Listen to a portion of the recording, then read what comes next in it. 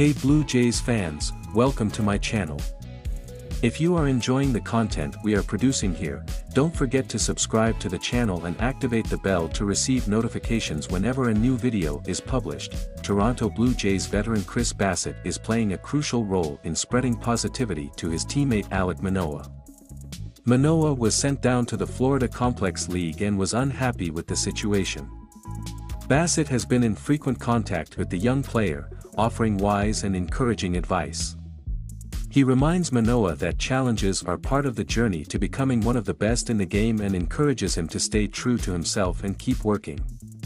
Bassitt believes that Manoah will make a swift return and become an even better player and teammate because of this experience.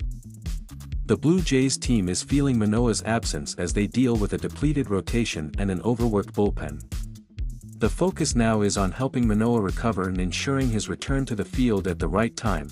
Without rushing, leave a like on this video to help us reach more people and bring you even better content.